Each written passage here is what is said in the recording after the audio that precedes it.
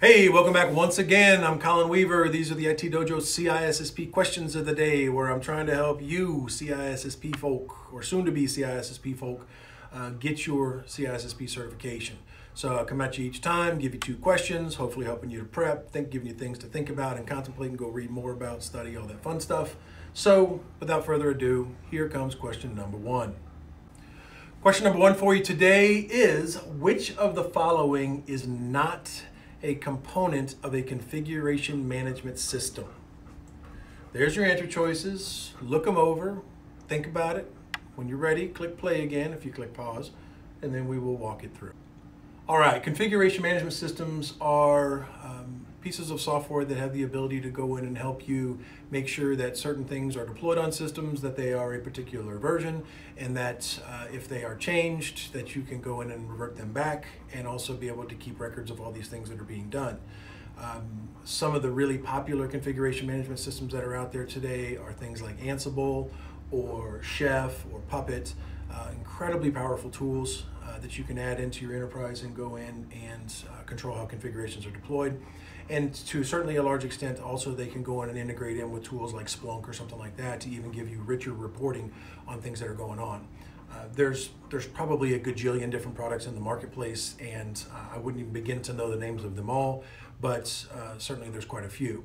So one of the things that they definitely have a feature to provide support for is a version control mechanism to go in and make sure that you, one, can specify which version of which piece of software is currently on the system, but also to have a record of which version was on the system when it was updated and things like that. So that will definitely be on there, or within a configuration management system. How about choice number 2, the configuration management systems integrated in system threat modeling? No, they don't do anything that's threat modeling related.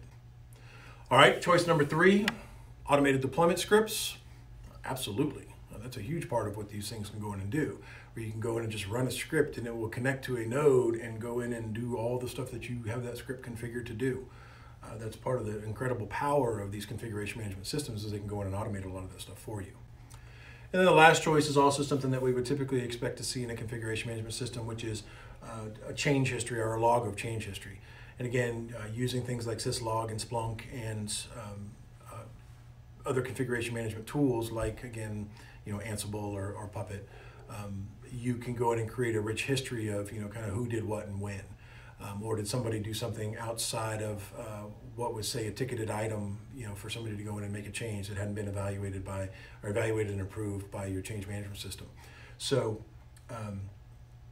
those are definitely things that it can go in and do. So the thing, again, just to reiterate, the answer that you were looking for in here is that they don't typically have threat modeling built into them. They are really focused on configuration.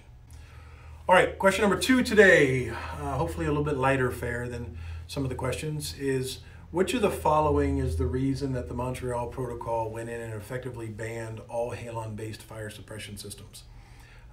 There's your answer choices. Look them over. When you got the right one, tell me why, and then we'll walk it through.